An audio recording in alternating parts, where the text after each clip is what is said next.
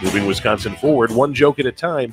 This is Kristen Bry with As Goes Wisconsin. Yada, yada, yada. Hello, Wisconsin! Hello, Wisconsin. Welcome to the 11 o'clock hour of As Goes Wisconsin. I am your host, Kristen Bry, along with Jane Matnair on the board. And if you have watched 60 Minutes or any environmental documentary, you've probably seen the tons and tons of plastics that gets accumulated in landfills and in our oceans. And it's largely because a lot of our plastics can't be recycled. Some can, but a lot can't. But now there is a University of Wisconsin-Madison professor and a Green Bay company that are working together to upscale a new recycling technique that could help keep flexible plastics out of landfills. And so I'm so excited to welcome UW-Madison Chemical and Biological Engineering professor George Huber to the show to talk about this project and this process. How are you doing, Professor Huber? I'm doing great, Kristen. Thank you for having me on the show. So this sounds very nerdy, but also very important. And so I'm excited to talk to you. And before we jump into what the process, the technique is, why is it that so many of our plastics can't be recycled? Yeah, it's because there's such a wide variety of plastics that we use and produce. You know, we really live today in the plastic age. We use plastic in our clothing. Our cars are basically made of different plastics. Our computers are made of plastics. Everything's packaged in plastics, but they're all different types of plastics that we produce. And then, we put all these colors in your plastics to make our products sell better on the store, and that makes it more challenging to recycle. And so, because you do think about that. I think about just the packaging of just groceries, how much plastic you go through just in a single grocery trip, of the smaller bag to separate your produce, and then that goes into a bigger bag, and the packaging on, like, you have to undo plastic to get through some of your food. And so that's kind of some of the stuff that we're talking about when we talk about flexible plastic, right? Like, that's the kind of wrappers and packaging that we can't recycle. Yeah, that's right. There's rigid plastics like your water bottle. And most organizations will take rigid plastics that are at least clear and clean and a single component, but flexible packages like your grocery bags are more challenging to recycle. You're starting to see some stores like Target and Pick and Save starting to set up bins to recycle, to start collecting those flexible packages, at least the monolayer flexible package. But most of your flexible packages, several layers. So you put several different packages together, and that makes you use less packaging material, makes your food last longer, your healthcare products stay safer, but it's more challenging to recycle. So. Absolutely. So then I read this in an article where I found out about the project that you guys are working on. Wisconsin has a big industry for packaging, right? Yeah, our football team is the Packers, right? Yeah. There's a reason why we're the Packers. It's because we're good at packaging things. The first thing we packaged a lot of things was cardboard and glass. Over time, that's shifted to package more and more plastics, package more and more things in plastic, mainly because it's cheaper. Your products last longer. And we don't manufacture these plastics in Wisconsin. Most of them are manufactured in Texas, but there's whole train cars and barges being sent to Wisconsin with huge pellets where we make a wide variety of packaging material. A lot of innovations in plastic packaging, how to package cheese, how to package different materials has really happened in Wisconsin. It's a super important industry in Wisconsin. And I think in the whole US, we're the #3 state in flexible packaging materials. Wow. I did not know that. There's always like certain exports, like when you find out that like we're like the #1 exporter of cranberries or bovine genetics, and then you're like, oh yeah, it's more than just cheese and brats. So then what is solvent targeted recovery and precipitation? Yeah, so the challenge with plastics is you have contamination, you have mixture. Okay, so you can imagine one challenge is the shrink wrap you put around boxes. You put that shrink wrap around, there's dirt that gets in there, there's adhesives that get stuck in there. We can take solvents Okay, so we pick a solvent, it absorbs the polyethylene, leaves behind the dirt. We precipitate it out, and then we make a pure plastic material that can then be recycled for the virgin material. Or we have in these flexible packages, oftentimes they're what's called multi-layer material. So you'll add what's called an oxygen barrier.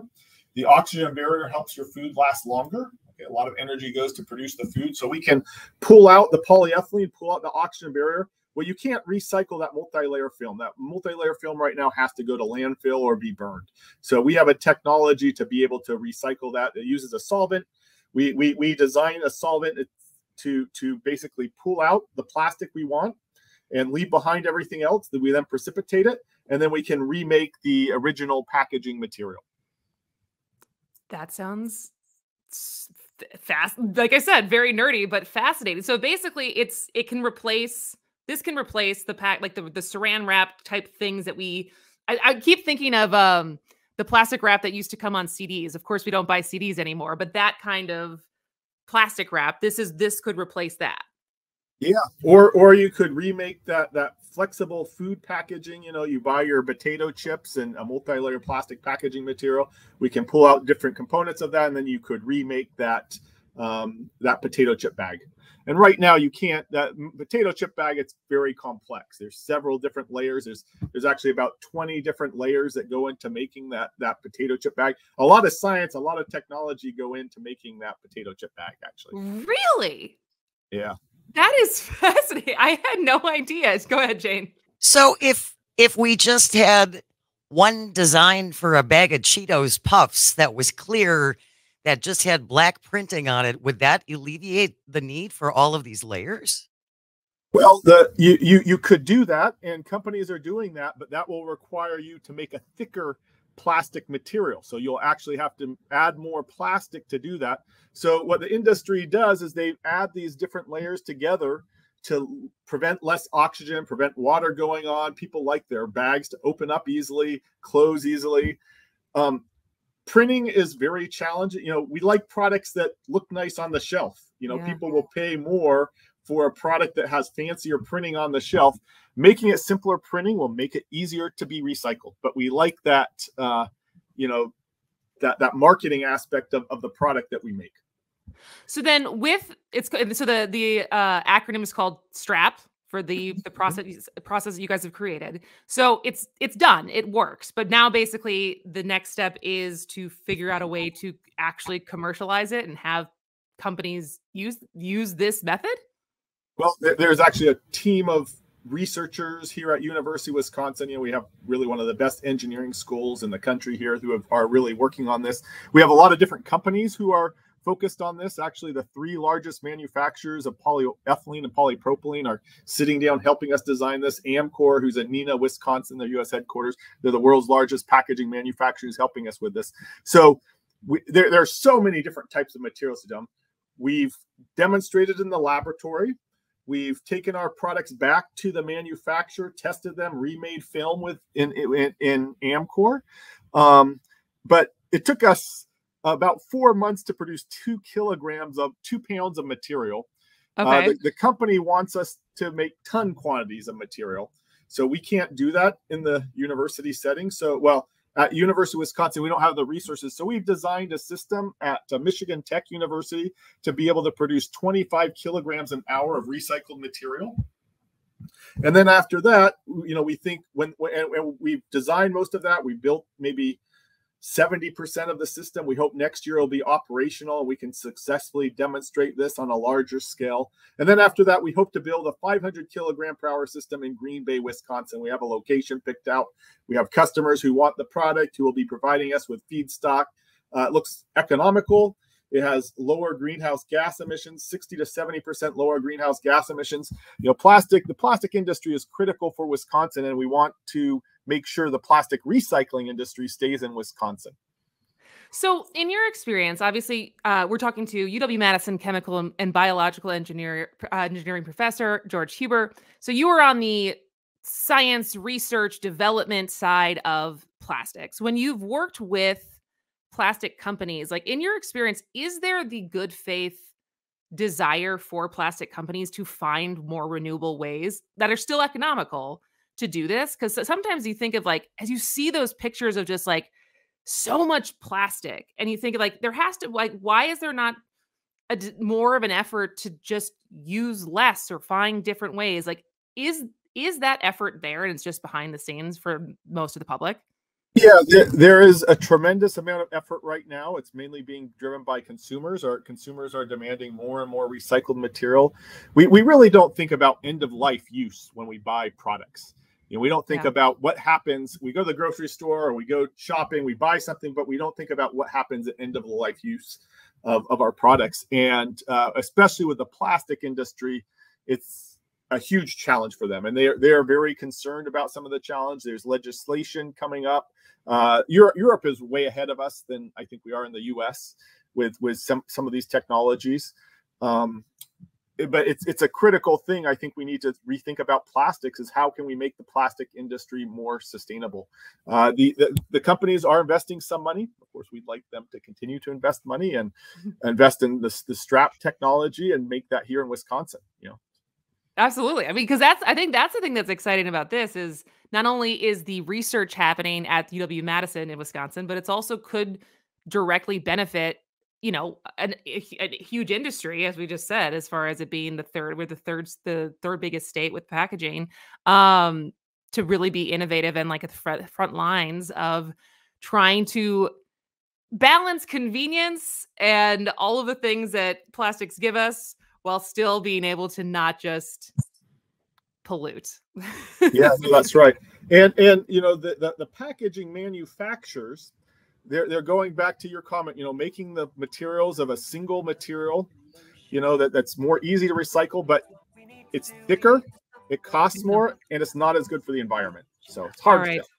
Absolutely. Well, George, this was so much fun. It's super interesting. I can't wait to see how this develops and, potentially in a couple years, see this be a commercialized process. So Professor George Huber works at UW-Madison as a chemical and biological engineering professor. Thank you so much for spending time with us today. Thanks, Kristen. All right, we'll take a break. We'll be right back.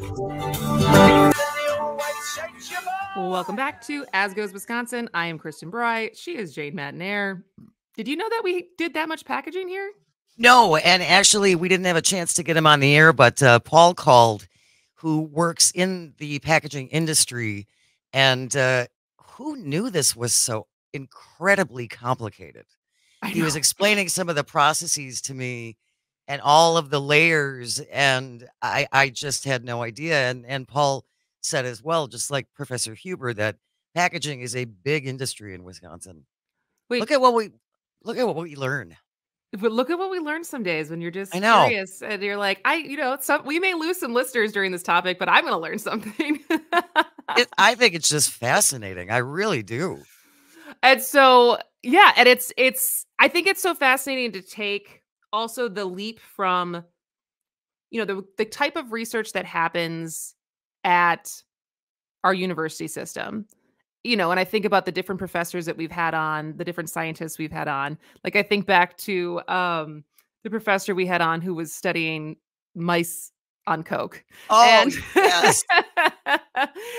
and the translation that hopefully eventually happens from that research into daily lives. And, and it is a process, right? Like, as Professor Huber was saying, being able to take what they've developed and apply the economies of scale, be able to actually quickly, economically produce the amount that they would need to produce for this to be a viable replacement. And like how you take things out of academia and into the mainstream and like the obstacles that come with that. And that's why I thought it was an interesting story as far as what they're developing and also working alongside with like actual private businesses that are invested in trying to also see if there's a more viable, sustainable way to do this. I just am so impressed by the long-term dedication and the patience of these researchers, because you don't get results you may never get the end result before you die. And instead of throwing up their hands and saying, yeah, I'm going to do something easier, they just keep at it. I'm really awestruck by that. Especially as someone who has ADHD and is constantly interested in like multiple things, but never dives too deep in any of it. It's like, it's amazing to me the dedication to one topic that some people can just like have that laser focus in for decades of their life. Seriously. Because I'm like, on to the next thing very quickly. So that's why we cover a lot of topics on this show. Yeah, exactly. So that's not an expert in literally anything. But you know a lot about a lot of stuff. I can have a conversation about a lot of different things, but you know, shallow. And this is again why we bring on the experts. The experts. So speaking of packaging and Wisconsin, coming to a cereal aisle near you soon, former Badgers JJ and TJ Watt are going to make history next month as the first pair of brothers featured on a Wheaties box. That is pretty cool.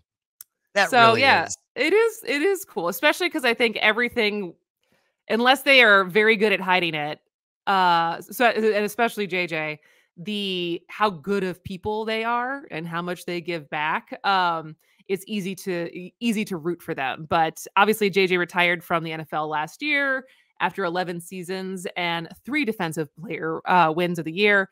And then TJ is entering his 7th season with the Steelers and is a 4-time All-Pro selection. And the box hits shelves in August. So are you a dry cereal eater? Funny you should ask that, Jane.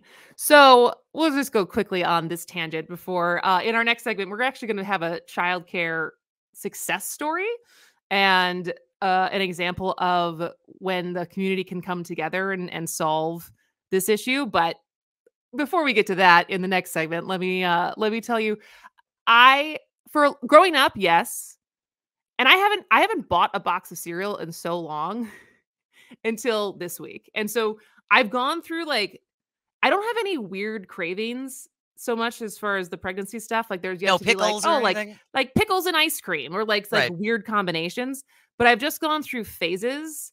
Like I went through a watermelon phase, but I was very disappointed. Like I've yet to be able to find a good watermelon. I've looked up so many YouTube videos on how to pick a good watermelon, and I feel like I'm following all the advice. And I think they're just getting picked too soon to like meet demand in the grocery stores. So I've gone through that. I now am making my own Italian ice at home because I'm going through like a chewing on ice phase. And I'm also going on, like as of this week, a cereal phase because my heartburn's back. And so I have to find things that I can like eat, and like milk helps a lot. Sure. And so so I looked up like what can you eat when you have heartburn? And it's basically like whole grains, milk. What else is on that list? I don't know. There's a ton of stuff that just flares it up. So like right now, it's not even that I'm craving cereal so much as it's like, this is one thing that is somewhat healthy that I can eat. If I get cereal, it doesn't have a huge amount of sugar in it. Sure. And milk. And so that is my phase that I am in for at least this week is dry cereal like I'm 7 years old. Well, there's that, it's that lazy sphincter acting up again. That lazy sphincter. For a little while I had a reprieve, but it's back. It's back. It's annoying. God, it's annoying. It's painful. All right. When we come back, Gabby Sorano, who is the owner and director of the Antigo Child Care Center, is going to be here to talk about, because this is her year anniversary from when she first started the Antigo Child Care Center last year. And the story to how she got it done is a great example of collaboration and partnership with the business community. And so I'm really excited to have you hear more about that story and hear what she thinks other communities can take away from that success story. So stick around. This is As Goes Wisconsin. Welcome back to As Goes Wisconsin. I am Kristen Bry. She is Jane Matnair, and I'm so excited to talk to our next guest. We've been talking about childcare on and off for the last couple months as far as the crisis that we're in and the potential ways to fix it, and how it's something that affects everyone, even those people without kids. And yet it feels like a solution that is being left to parents and childcare providers alone, despite the fact that governments and businesses have a lot to gain by actually collaborating. So We are excited to talk about an innovative solution that happened up in Antigo, Wisconsin. So Gabby Sorano is the owner and director of Antigo Child Care Center. How you doing, Gabby? Good. Thank you for having me today. Absolutely. So this is your year anniversary, right? Yeah, so crazy to think. As of last week, Monday, Antigo Child Care Center has been open for 1 year already. That is wild. And so I guess your background is in teaching, right? And teaching like the elementary school children, not daycare, before you started this center, right? Correct. So prior to opening the center, I was a second grade teacher for the past 9 years. I grew up working in the childcare industry in high school and college, and that is kind of what brought me back into this industry. So what was kind of the catalyst for you to say, I'm gonna go ahead and open a childcare center, despite the fact that I'm sure there were warnings as far as how hard it could be, or maybe there wasn't any warning. Maybe you just thought you could it would be needed, so there'd be a lot of support for it. Yeah, actually, my mom was the human resources director of a child care center too, and she gave me plenty of to dive in with 2 feet anyways. So throughout COVID, our son lost his spot at a local child care center here, and Antigo is not a large city. And during COVID, so we have 2 licensed group centers here. The other center closed due to COVID and staffing and all the struggles in the industry. And it really brought to light that we don't have many options here in our community. So that I got the wild idea and ran with it since. Well, that's what I think is so impressive, because you saw places close and yet we're like, well, we got to open another one. Because truly, as far as the people, when you would talk to people in your community, when those, including yourself, when those centers closed, like what were people even doing? Were they just quitting their jobs? Were they changing jobs? Like what was the alternative prior to you opening the Antigo Child Care Center? Right. And I think that's where I've been working very closely with our Economic Development Corporation. And I think it was very eye-opening to a lot of people how childcare and the workforce really go hand in hand.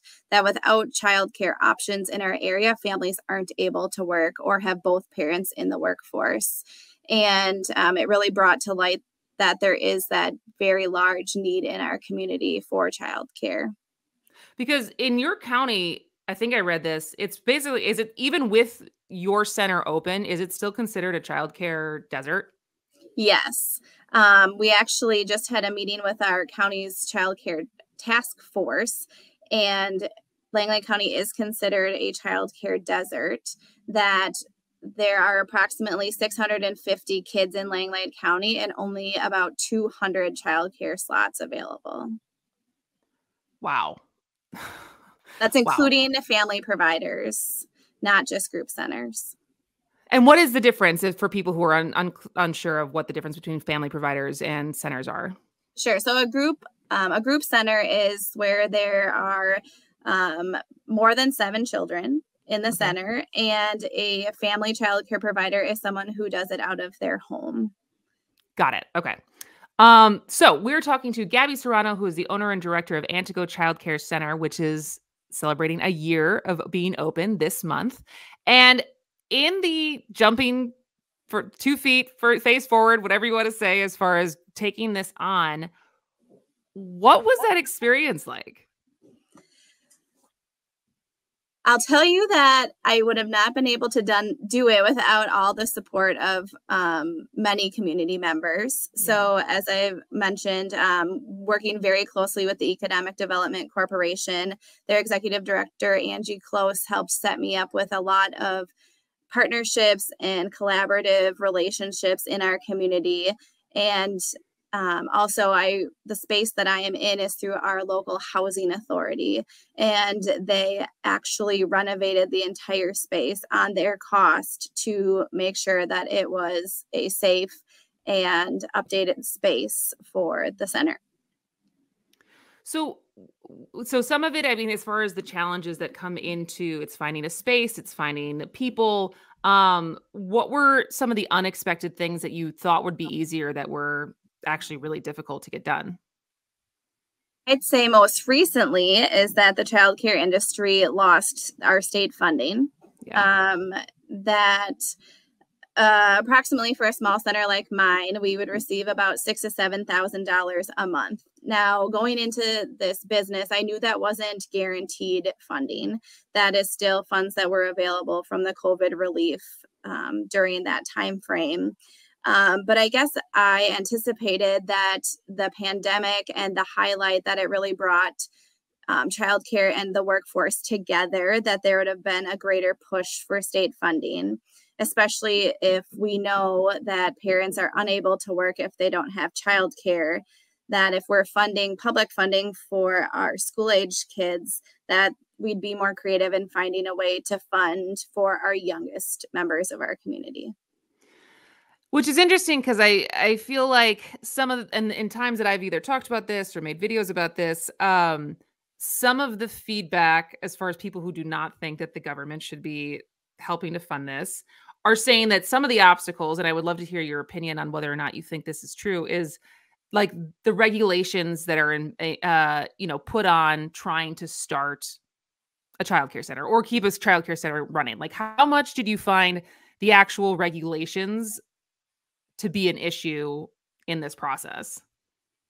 The startup process is very tedious. It is definitely a process where I always said that the analogy of my ducks were all floating in a pond, but they had to get in line at the right time. So one step couldn't happen prior to the other. And I think that there are definitely obstacles in the childcare industry of being able to become regulated that could have better help per se. So for example, you can't open your center until you have a building inspection, and you need a commercial licensed building inspector. And there are not many in the state of Wisconsin, and they're extremely expensive. So perhaps, finding the resources to make those people more readily available, or at least a compiled list of people who you could go to. I think I've reached out to 13 or more people to try to find someone just for that one step in the process. So there's some credence to that, as far as like there's ways that we could make this easier for people as they're starting these businesses. Yes. And I will say that I've worked with our child resource and referral agency, which in my area is Child Caring out of Mosinee, and they provide any technical assistance that you need. So any questions that I need to be answered, they provided like a mock licensing visit to make sure I was ready to go so that I would pass inspection and all sorts of things like that. So there are agencies throughout the state in different regional areas that are willing to support you and help you. It just takes that collaboration to make that work. Got it. Okay.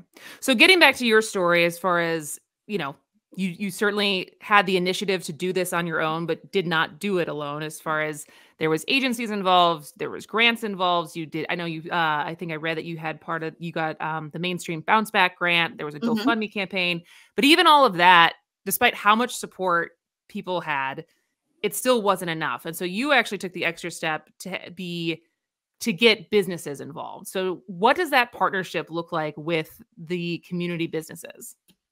Sure. So I guess I always like to use the term that the childcare industry is such a broken business model. So why are parents paying so much money, yet daycare centers need more funding and teachers are making so little?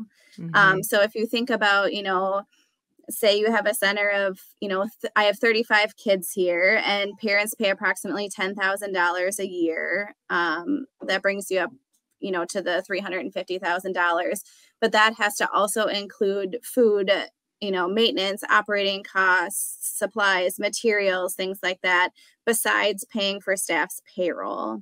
So the average teacher and average early childhood educator in Wisconsin makes approximately $11 to $12 an hour, which is something they could make more down the road at Quick Trip here in Wisconsin, and receive benefits, which is something a small business is unable to provide.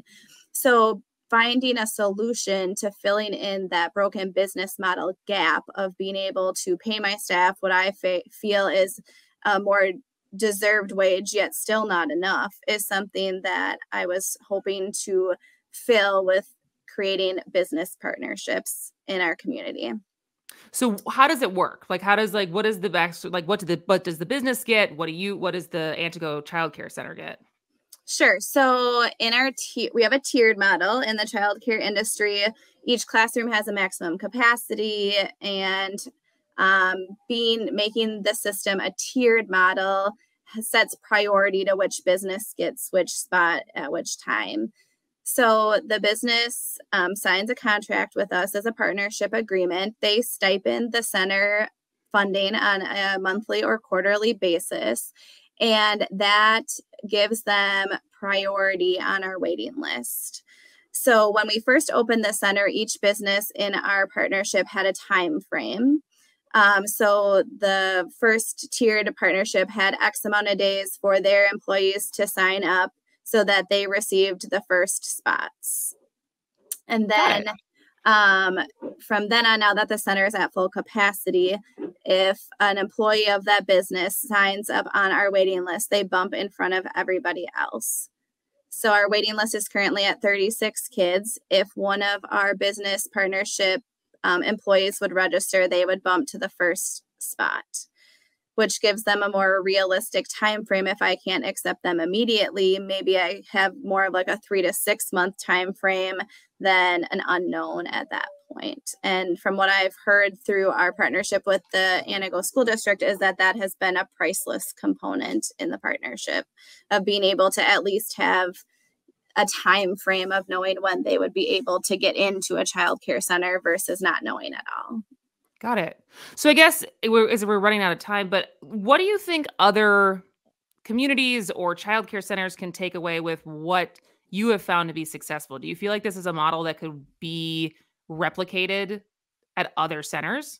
Actually, I have had multiple centers, cities, counties reach out to me about the business model, looking into how they could implement it in their area. And it's a little tricky in smaller communities, I definitely say, but it is something that I know has been already implemented in other areas of the state. And I hope that we can continue being creative and finding ways to help fill in that broken business model. Absolutely. Because I do think, I mean, I feel like there is so much to be gained from the businesses as far as being involved in solving this problem. And this was one of the first stories, at least I heard of, where there was that collaboration and partnership. And so that's why I wanted to have you on the show so we could bring more awareness of like, hey, look, there's a way. They definitely promote it as like an attraction and retention tool for their employees. Yeah, absolutely. All right. Well, Gabby Sorano is the owner and director of Antigo Child Care Center. Thank you so much for spending time with us today. With the minute we have left, is there anything else you want our listeners to know about childcare in Wisconsin? I would definitely say if anybody's interested in even opening an in-home child care center, there's so many resources for you and grants and funding and mentors that are willing to help you get started. So I'd definitely reach out to your local child resource and referral agency for all the support, and it's not as hard as you'd think. Well, there you go. All right. Thanks so much for your time, Gabby. Thank you for having me. All right. Well, we are going to take one more break, and when we come back, we will wrap up today's show. Stick around. This is As Goes Wisconsin. Welcome back to As Goes Wisconsin. I am Kristen Bry. She is Jane Matnair. Jane, are you familiar at all with Hanlon's razor? The Is it a philosophical thing, or is it a philosophical concept that says never attribute to malice that which is adequately explained by stupidity? Oh, I love it. And I read this story this morning, and all I could think of was that. A quote from the Department of Defense.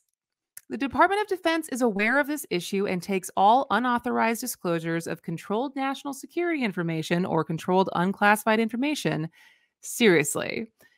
And that does sound serious, but in this case, the government isn't worried about intentional leakers doling out classified docs.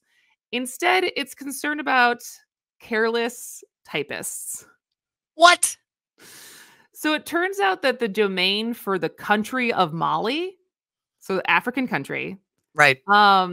is Which very, is very aligned with, close. and it's aligned with Russia, right? It's very Mali is aligned with aligned with Russia. Russia. Is very close to that of the military. So Mali, the country, is .ml, and the military, the U.S. military, is .mil. So millions of emails meant for military personnel have been going to the West African nation instead. Some containing sensitive information like passwords and high-ranking officers' travel plans. Oh, This was reported by the Financial Times.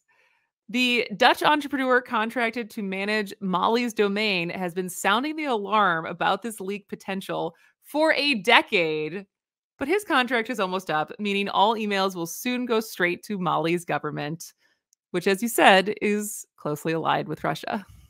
that's So, Jane, crazy. never attribute to malice that which is adequately explained by stupidity, even with our U.S. military.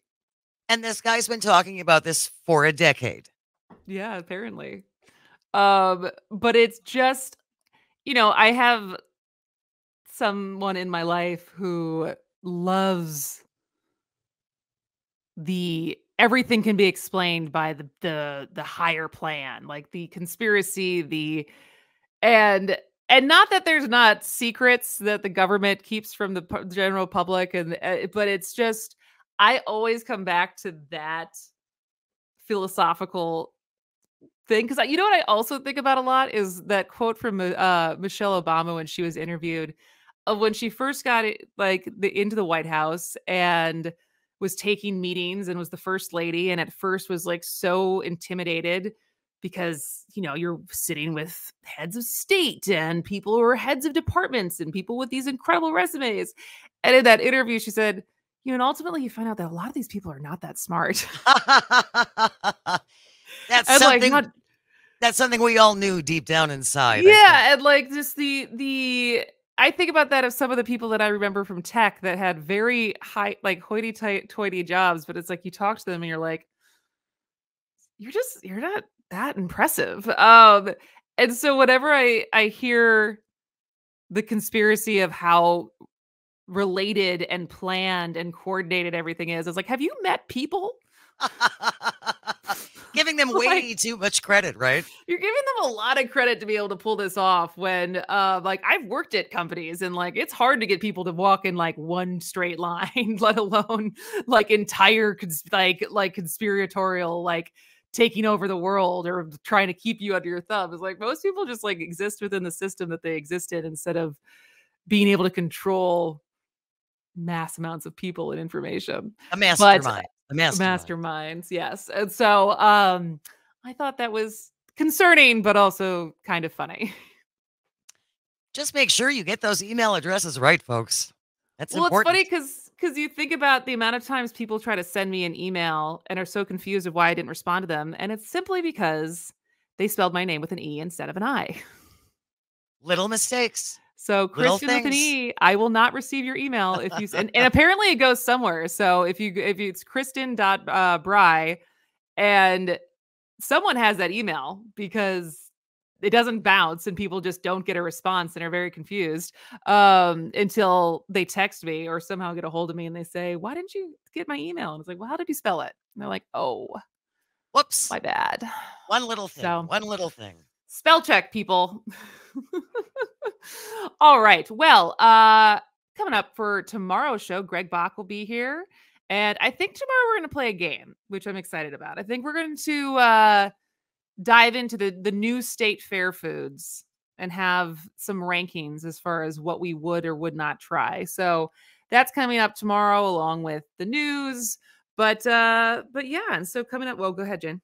I just wanted to remind you that when we talked to our guest last week from the Waukesha County Fair, tomorrow is National Corn Dog Day. Tomorrow is National Corn Dog Day. And tomorrow is also the first day of the fair. I think we need to go get a corn dog after the We show. may have to go get a corn dog post show. That does sound like something that would give me heartburn, though. You will never know unless you try. Worth it. Yeah, Worth it. totally worth it. I've never been one until now who has to make those decisions as far as like, I'm lactose intolerant, but worth it to have that cheese curd. Or like, and so now I understand the plight of people who make those trade-offs between how good something tastes and how it's going to make you feel later. The Eternals, yeah. Are you willing to make that sacrifice is what it comes down to. And I feel like for a Waukesha County Fair corn dog, I think I could make that happen. I can't promise I'm jumping on like a theme, like a ride afterwards, but I'm cool with that. I'm cool with that. You know, what are the twisters? What's the one, like the egg crate one where you're flipping around and like the entire thing is moving? Oh, yeah. It feels like an immediate way to throw up at this point. Yes. At any Absolutely. point. All right. Well, coming up next is the noon newscast, and then we got Town Call, and then the Todd Alba Show starts at 1 o'clock, followed by Matt Flynn, and then, of course, Devil's Advocates and the Maggie Dawn Show. So still a full day of great topics, great shows, great hosts. But as for us, that'll do it for us today. Thank you for calling. Thank you for texting. Thank you for being part of the show. Thank you to our guests, Dan Schaefer, Professor Huber, and Gabby Sorano. And come back tomorrow when we'll do it all again at 10 a.m. This has been As Goes Wisconsin.